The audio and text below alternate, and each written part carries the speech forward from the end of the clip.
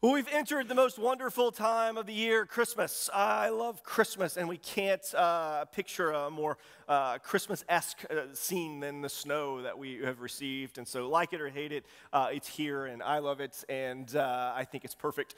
Because most of Christmas, if not all of Christmas, is nostalgic, if you think about it. If you're listening to Christmas songs that were written in the last 2 decades, then you're a problem. That is an issue. We only listen to old stuff. We don't watch new Christmas movies. We watch the old stuff. Everything is about the past. And we look back, we lean in, we reflect. And it's a beautiful time for us to reflect on the Christmases past and the years past and the traditions. I love hearing of Christmas traditions, and starting traditions is hard, but as we lean into them and keep them going, it becomes nostalgic for us. And one of the things I've noted is that Christmas is so nostalgic and reflective, and Advent ends up being a reflection of the past. But the beautiful thing about the season of Advent is that it's not just a reflection of the past, but it's actually an anticipation of the future as well. Where Christmas is most certainly all about the past, Advent steps in, reminds us of the beauty of our past, but it gives us a hope for future. Advent, by definition, means the coming, but it also means the arrival. And there's this beautiful sort of tension that we walk with over the next 4 weeks as we lead up to Christmas Day, where we understand that Christ has come, but also he's coming. We understand what he's done, but also he's still in the process of doing. And so we cling to this hope, and we light candles for Advent season, reminding us that Jesus is the light of the world. And then he enters into dark spaces and he brings light. And so each week, if you're not familiar with the Advent season, we light these candles. There's hope and love and joy and peace. And then Christmas Eve, we light the center candle, which represents Jesus. And so what Advent is it's not Christmas. It's the anticipation of Christmas. Christmas is bigger than just one day. It's way bigger than one day. In fact, in the liturgical calendar, church calendar, the Christmas season lasts several weeks after Christmas. But here we lean heavy into Advent as a way to prepare our hearts, to prepare our minds for the arrival of Jesus as well as the coming of Jesus. And the purpose of Advent is really to shift our focus. It's less about consumerism, and it shifts the entire season of celebrating the birth of Jesus, which is the first Advent. The second Advent is this coming, but the reality is we're people in waiting. All of us are. We're people in waiting. If you're a female and you've had a baby, you know there's that anticipation of waiting. If you're the husband, the waiting was easier. You still waited, but it was a lot easier, but you waited. We wait for things. We're used to waiting for things, but we don't like to wait long. We like the timetable to be shortened. And yet the reality when it comes to Christ and his work in our lives and in our church and our homes, the waiting period can sometimes be lengthy. And as we light candles and we're reminded of the various things that Christ does and he brings into our hearts and our lives, he brings those into the waiting. And the theme this morning is also, I think, the theme for our lives throughout the coming year is hope. Every one of us want hope. We need hope. We cling to hope, but all of us misappropriate hope. Hope is not wishful thinking. Wishful thinking often leans heavy on what we want. I wish things would be different. I wish the economy would change. I wish this would happen. I wish this season would be easier. I wish we didn't have snow. I wish we had more snow. Wishing most often is rooted and grounded into what we want. It's often selfish thinking. Hope, though, is based on what God can do. Hope is based on what we expect God to do. Wishing is something we all do. It projects what we want onto things. But hope is desiring what God is going to do, anxiously awaiting what he does, and when he does it, wishing grows our egos, while hope grows our faith.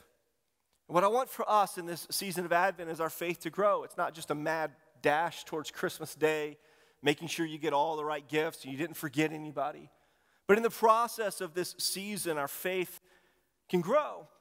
It can be stretched, and you and I can lean heavier into hope. Wishing is largely based on the environment that we're in. It's largely based on the season that we're in. The things that I wished for 10 years ago, 20 years ago, are very different than the things that I wish for now.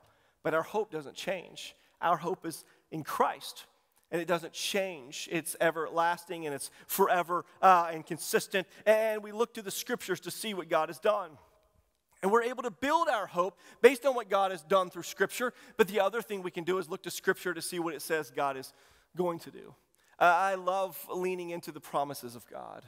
At some point we may do an entire couple of weeks just leaning into God's promises. What does He promise that He will do? But the Scriptures tell us what He has done, but they tell us what He is going to do as well. And in Isaiah 9, which is a very Christmas-centric passage, we understand this passage to be a prophecy.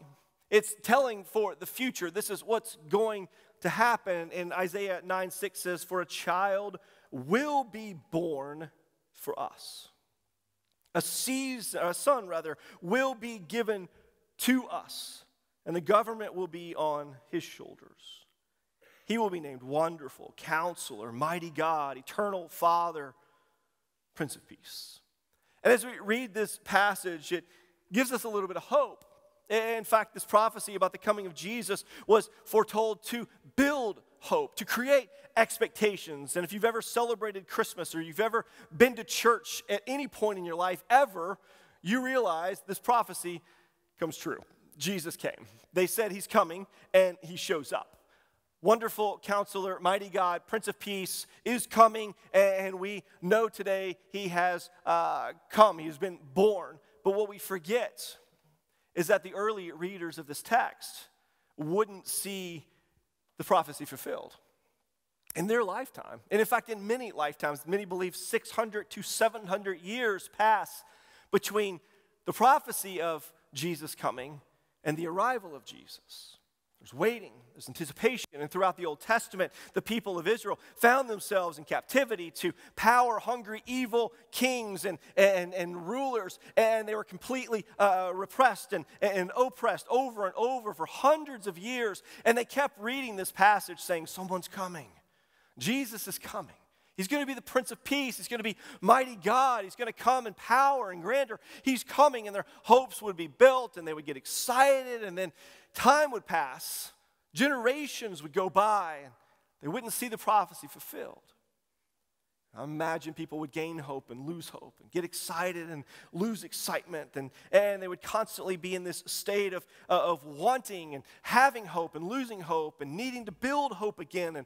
And I would imagine they would reread over and over Isaiah's prophecy. Someone's coming. Christ is coming. Prince of Peace is coming. And yet what I realize in both the scriptures, but more intimately in my own life, is that hope doesn't always yield an immediate result. And I think that's the disappointment that a lot of us have felt, but I think many of us even feel now, is where's God? Where's he at? If we've asked him to do something, we've desired, we've hoped, we've prayed, we've read scripture, we've just really thrown it all on the line. God, this is what I need you to do, and then he doesn't do it in the time that we ask him to do it or when we think it needs to be done, and then we lose hope again. We move into despair, frustration. Whether it's finances or relationships or jobs or whatever that looks like, we place our hope that God is going to move in a mighty way, and we don't see it and we get disappointed. Hope doesn't always yield immediate results, and the scriptures remind us that over 700 years they waited. People were losing hope everywhere because God doesn't give us a timeline. And you and I have the advantage of reading this prophecy and going, yeah, it happens, and we sing songs about it, and they make movies about it, and we celebrate it once a year, even though it really wasn't in the wintertime on Christmas Day. Like Jesus' birthday wasn't really December 25th, but we celebrate it there, and it's fine. And so we know it's happened, and we lose sight of how important it is that they waited. There was this longing, this tension, this in-between liminal space that people were living with. Hoping and needing God to come through, but constantly being drawn back into hope in Christ and then losing hope and being drawn back into hope. But we're all much the same way. And in the process of losing hope and being in despair and then hoping again, our faith begins to grow. When we place our hope in other things and it lets us down, faith doesn't grow. When we place our hope in Christ, our faith grows. And as humans, we are the only ones that have the capacity to lose hope. Have you thought about this? We're the only ones that can lose hope because we're the only ones that were created with the ability to have hope. So if we have the ability to hope and we can lose hope, we can build hope again. We can gain hope again. We can lose it because we had the opportunity to have it. If you have the capacity for hope, then you have the potential for hope again. And that's what I want this season to be about for all of us. So place our hopes back in Christ again. It's not in a political system. It's not in a country or nation. It's not in a flag or it's not in an economy. It's not in a currency, even though Bitcoin's doing well, I hear. It's not in any of it. Our hope is built in Christ. And so we reapply, we realign our hope to ensure that it's not placed in anything other than Christ. And if we fast forward 600, maybe 700 years, we find in the Gospel of Luke, chapter 126, in the 6th month, the angel Gabriel was sent by God to a town in Galilee called Nazareth, to a virgin engaged to a man named Joseph of the house of David. The virgin's name was Mary. And the angel came to her and said, "Rejoice, favored woman, the Lord is with you." But she was deeply troubled by this statement, wondering what kind of a greeting this could be. Then the angel told her, "Do not be afraid, Mary, for you have found favor with God." In this verse that you've undoubtedly heard many times, generally in this season, it describes a young, unmarried Mary. We see her to be maybe 12 to 14 years of age, and an angel appears, and she's immediately afraid. It says she was deeply troubled by this statement, wondering what kind of a greeting this could be. And immediately she began to fear, and not that necessarily that there was an angel in front of her, though that was a possibility. There was cultural standards for men and women to have conversations and enclosed spaces alone. And so there's a possibility there were elements of that. But the scriptures describe, more importantly, that she was wondering what kind of a greeting this could be. What is the angel going to say? What is going to happen? Undoubtedly, she was familiar with some of the scriptures and stories of past. She probably knew of the Garden of Eden and what God was doing there. She probably knew of Moses and the burning bush. It's possible she knew of Gideon and the angel telling him to defeat the foreign invasion. And so she probably heard stories and read stories of what kind of greetings these could be. And so when she saw the angel, she probably drew from past experiences and nostalgia. What's this going to look like for me?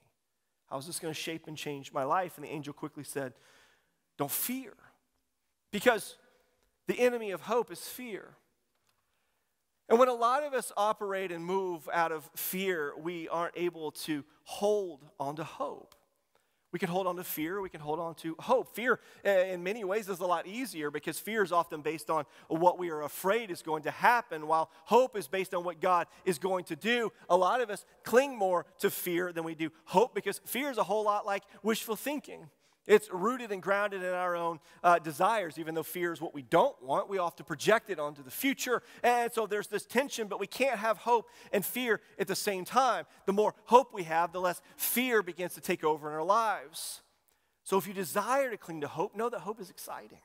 There's something really exciting about having hope and holding on to hope and walking in hope. There's something exciting about it.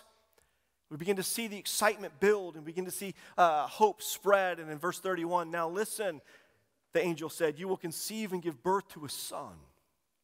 You will call his name Jesus. He will be great and will be called the Son of the Most High, and the Lord God will give him the throne of his father, David." Here in this moment, we see there's a sense of excitement and expectancy and urgency around the day. This prophecy that we've been holding on to for hundreds of years.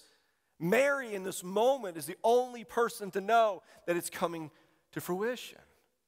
There's something exciting about it. Christmas is not the story of the birth of a spiritual guru who came to spread news and special knowledge for the journey towards self-actualization. Christmas is the story of the one who came to liberate creation from the bondage of sin and death. Jesus came to save us. And we don't just celebrate a baby in a manger, we celebrate the coming of the eternal, immortal, all-knowing, ever-present God of the universe who will ultimately deliver us from the evils of this world. And we should be excited about that. that should elate us. That should get us motivated and move us towards excitement. And sometimes we hear this information and we just sit on it, or we go, yeah, I've heard it many, many times. We're often guilty of being too associated with this news, but there should be something exciting happening inside of us this season, where we're celebrating the birth of the one who came to save us from hell, death, and the grave. We get excited over this season for many reasons, but we should be excited that Christ has come for us. Hope is exciting. And we see this in every area of our life. When we get our hopes built up, things start to shift. We saw the economy shift almost immediately. Stock prices are going up and things start shifting. All because a change of presidency, good or bad, like it or hate it, the shift and change created hope, which had long-term ramifications. It started to see the ripple effects everywhere. How much greater do you think the hope of Jesus Christ in our world should change and shape society at large? The ripple effects of who Jesus is and what he came to do should be felt far and wide. And you and I, we're the part of that process. We're the ones who are helping that ripple effect take place. And sometimes we get excited for something to happen. And what happens is we just sit and we wait for it. I'm just going to wait. Just going to sit around. But Advent isn't the kind of waiting where apathy and boredom and despair settle in. We wait knowing something significant about the future. You and I know Jesus has come, but we also know he's coming again. We have this news. We have this information. We know that Christ is coming again. And so we can set on this information or we can spread it. That God has called us, though, to keep busy while we wait. And we don't know how long we're going to wait. And anyone who claims to know is not accurate. They're not true. It's a false prophet. We don't know. The Bible says we're not going to know the seasons and the times. Jesus is coming. We don't know when, but we know he's coming. And some say, well, all the signs are pointing towards soon. Maybe. Some say, well, it doesn't look like he's coming anytime soon. Maybe. We don't know. We just know from the moment Jesus left earth to this moment, people have been expecting him to come back any minute. And I think our generation has lost the urgency of what it looks like to wait on Christ, but to tell others Jesus is coming. I mean, I know I rarely think about the return of Christ. I think about getting my tires rotated. You got to do that all the time. I think about my oil change. Every mile is like 1 mile closer to having my oil changed again. I just changed my air filters. I forgot about that, but I remembered now. I have a note, a reminder in my calendar. I just don't think about Jesus coming back. I mean, when was the last time you thought about Jesus returning to earth? It's kind of weird to think about, isn't it? This is a little odd to think someone may, is he going to float down? Is he going to appear? Is he going to fly down? The Bible tells us pretty accurately that he's going to be here and we're going to see it and graves are going to open. Like things are going to happen. It's going to be odd and strange. And I think because it's so obscure, we don't really even talk about it or contemplate it. But because we don't really think about it, talk about it, or contemplate it, we don't really tell others about it either. And it's kind of an odd thing to tell people. Hey, Jesus is coming back. He's living in the sky. He's going to come back for us, and we're going to go meet him in the sky, and we're going to spend eternity in heaven. And it's kind of an odd thing to share, but at the same time, if we're not telling people, how are they going to know? And I think in our waiting, we became apathetic, and one of our purposes here is evangelism. But honestly, evangelism in plain speak is not sitting around, not wasting time, not ignoring the beautiful things that we're called to do through Scripture, that God has called us to keep busy while we wait. What does it look like for us to tell people Jesus is coming again? This is the first Advent. We're celebrating this, but we have another Advent coming. This is our responsibility. You and I stand between God and humanity. We have a responsibility and an opportunity, and as a church, we must position ourselves in a way that we are telling people about the hope that we have in Christ, not just here and now, though that is absolutely necessary, but we have hope for a future with him. We have the news. We have the exact same news Mary did. Have you thought about that? Mary was told Jesus was coming. We've been told the same thing. Jesus is coming, and hope is active. Hope says, I hope people give their lives to Christ. I hope people come to the knowledge of who Jesus is, but I'm going to make sure that I'm actively a part of the process of telling everyone about Christ. I'm not going to sit around and wait for others to do it, but I'm going to be actively involved in spreading the message of Jesus Christ. Hope is active. It's the action that we take to make sure things are better. We don't just have hope in Christ, though. We have hope in Christ's mission. It's not just Christ who's coming, but he's given us something to do. And we believe in his mission. The mission of God is to seek and to save the lost, to bring them in, to baptize them, and to disciple them. And we all have a responsibility to do this, though not all of us walk in that. And though we've talked about our gifts, and some of us have the gift of evangelism, so it becomes easier, we all have the responsibility of evangelism. Not all of us are gifted in it, but God blesses us and he gives us the ability to, but we have the responsibility to step into this, actively doing what God has called us to do. And that should be exciting for us. That should build excitement in our church, whether it's here in Evansville or North or South America or the world. We have a responsibility to tell people of the coming of Jesus Christ, and that's exciting. The second thing is hope is everlasting. Everything we place our hope in comes and goes. It builds and it drops, and it is exciting and then it's not, and we gain hope in it and expectation, and then we lose it. That hope is everlasting. Hope is forever. It's not just momentary. Hope is forever. It's not just in the here and now. And in verse 33 it says, he, speaking of Jesus, will reign over the house of Jacob forever. And his kingdom, it will have no end. You and I, if we align our lives with Christ and we accept and adopt his mission and we invite other people to believe in Jesus, are actually inviting people into something eternal. We're not inviting them into something momentary. It's not a 4-year position. It's not an 8-year seat. It's not another thing that comes and goes. It is eternal. And we don't just have hope while we're here on earth, but we have hope that Jesus will return for us again one day, that there is more to come, that this is not the end. And I so often get caught up in the here and now because life is hard, really hard. Just over the week, I had multiple texts from various people struggling in different ways, and we had our own things going, and I just, in my head, I had a moment where I just paused and went, life is just hard. And it's beautiful too. We had beautiful moments and meals, and I ate way too much, and I plan to eat a lot more today, and I'm not done eating, but life's hard. And it's hard in such a way that it causes us to keep focused on here and now. Do you feel yourself do that? We get caught up in like, this is it, this is everything. Our attitudes, our emotions, and everything get caught up in the reality that this is it for us, and we need everything to be right and perfect and good, and so we fight so hard to create moments and our expectations to be met, and everything's perfect, and life is hard, people are sick and dying, and things are difficult, and finances are challenging, and on, relationships are strained, things are hard, and they're so hard that we get caught up here that we forget that this is not the end. And in some ways, this is kind of just the appetizer. This is just the beginning.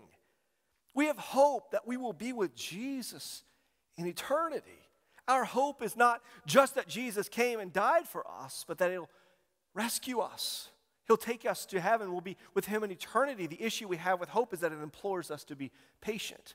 Active patience. Active patience is challenging. Hope in God is to be patient with God, to know that he's working things out even when we can't see it. The story isn't done, though. He's not done writing our story. He's not done working on us and in us. And so we have to believe that there's something still yet to be revealed. This is not it. And as hard as things get, and as challenging as things are, and as exciting as things are as well, things aren't always hard. We still have to maintain the posture that this is not the end. God is not done. And I think a lot of our anxiety comes from our inability to be patient with God. We want what we want when we want it, and we mistake not yet for never. We don't see what we ask for, and so we think we'll never see it. We mistake not yet for never, and God's promises, they come true in his time. And so we have to trust that he is good. The real issue is that we're settling for the immediate many times over the eternal. We're settling and content with the immediate, and we're losing sight of the eternal. Not everyone has everlasting hope, and so we have to spread it. We have to share it. We have to tell others about the everlasting hope that we have in Christ Jesus. Despair is the opposite of hope. So as we settle into despair, we can't juggle despair and hope at the same time. We will always drop one over the other, and so despair by definition is the complete loss of hope. But as long as we maintain a trust in Jesus, we always have something to be hopeful for. And if this is you, and you've held on to hope, and you've been let down I invite you, I implore you to trust in God, to put your hope in Him, and then share that hope with others, that our lives are often mapped by our hopes. The ceiling of our life is often our hope. If it's in something monetary or momentary, it's always going to limit us. When we place it in something everlasting, then the ceiling is taken off. Our lives end up being lived at a much grander level. The map is long, but it leads us somewhere. If you'll keep your hope in Jesus, it's taking us somewhere. Everlasting hope found in Christ. Last thing is hope is available. I think a lot of us don't necessarily live with the mentality that we actually do have hope available to us in Christ. Some of us are like, yeah, it's a good story. Maybe it's just a way to pacify anxiety. Some of us find Christ to just be nostalgic. You grew up that way. Whatever. Not all of us live with the reality that hope is available to us both here and now and in eternity. And if we lean into Mary as an individual, she's this teenager, carefree, and living her life, and the Holy Spirit comes upon her and says, guess what? Surprise, you're going to have a baby. It's not just any baby, but you're going to have the hope of the world inside of you. You don't have to worry about coming up with a name, but you're actually going to carry the hope of the world. And here in this moment, I would imagine there's a lot happening, and Mary responds. She asks the angel, how can this be since I haven't been with a man? The angel replied to her, the Holy Spirit will come upon you, and the power from the Most High will overshadow you. Therefore, the Holy One to be born will be called the Son of God. I would imagine Mary just going, okay, sure. But the beautiful thing about the picture of Mary is that Mary is a picture of how the gospel works. Mary didn't achieve anything, she didn't receive, and yet she received everything. She didn't work or earn this, it was just placed upon her. She received the grace of God in the form of spiritual pregnancy, and Mary found favor with God. We do not earn or work for the gift of salvation, and yet we receive it. God comes upon us, gives us the gift, and we receive it. The opening act of Jesus' story is meant to remind us of the beginning. When God created heaven and earth, He creates something beautiful in Mary. He's creating something beautiful in us. With Mary, we see a picture of God's creative work happening all over again. And you and I, we've received Jesus, just as Mary has. And yet, we now have the responsibility to share Jesus. That hope can be confused with faith many times, but faith is the substance of the things that we hope for. So once again, our faith is now mapped by what we hope for. If our hopes are limited, our faith is low. Faith is the substance of things that we hope for. So can we hope greater? Watching our faith begin to expand. Our faith is closely connected to the things that we hope in. Is our hope in Christ? Psalm 71 says, but I will hope continually and praise you more and more. Can we walk with this posture, you and I? Not just through the season, not just through the remainder of the year, but can we walk with a posture of hoping continually? I would imagine it's just a refresh. I have to refresh my computer periodically. It's a refresh of just, I'm hope, refresh, hope. We hope continually. And in the process, we praise more and more. There's active patience. There's active hope. There's active waiting. On paper, it doesn't make sense, but when God is involved, it always works. And I lose sight of that so often, and I get so frustrated, and I move into despair. And yet, when passages like this come up, they remind me that God's not done. It's a not yet. It's not a never. And this holiday season, I want us to look to the future, borrowing from the past. We can look at what God has done, and we can look with anticipation of what He's going to do. He's been faithful in the past, so He'll be faithful in the future. There's hope. This is waiting, knowing that you are waiting on God who comes through exponentially. So some of us are in a situation, and we need God. In fact, I would argue that all of us have some situation somewhere where we need God to move. Some of us, it's greater than others. Some of us more emergent than others. But all of us need God to work and operate in some capacity. The question is, are we willing to put our hope in Christ and wait? Actively waiting. Maybe you're here and you're in despair. Maybe you've given up. Maybe you've quit hoping. Maybe you're going through the motions. It's very easy to do. I've done it many times for really long periods of time where you just go through the motions. If you've been in church long enough, you know how to fake it. You know how to pretend. You know how to just do what you know you're supposed to do because you know you're supposed to do it. You may not believe it. You may not have hope in it anymore, but you know you're supposed to do it, so you just keep doing it. But that's not exciting. That's not how God has called us to live. There's more. There's better. He wants to reignite our hope in Him, our trust and our faith in Him. He wants to begin to expand and enlarge our territories, our lives, our influence. There's more to life than merely getting by, struggling through, and just hoping to make heaven one day. There's so much more that God wants to do in our lives, and maybe you don't have hope. Draw from someone else's. Draw from mine. Pull from the people in community. Some of us, we have a lot of hope, and you can lend it out to others. Trust that God is good. You may not believe that, but believe that someone near you who you love believes it, and we can move forward together because God puts us in community for a reason. Sometimes we have to share hope together. Sometimes we have to lock arms and say, well, I've got a little more hope than you do. I'm going to translate that to you, and we're going to move forward together. But what I need you to know before we leave is that Christ is for us, and He's with us. And if we'll trust Him with our lives, we'll see that this season of this couple of weeks leading up to Christmas becomes a beautiful season of no rush and hurry and consumerism, but an actual time for us to pause and reflect, find solitude and peace, and ask God to meet us in the waiting. God wants to meet you in the whatever you're waiting for. Whether you're waiting for Christmas or you're waiting for a miracle, God wants to meet you in the waiting. He's there in the waiting. If you would bow your head and close your eyes this morning.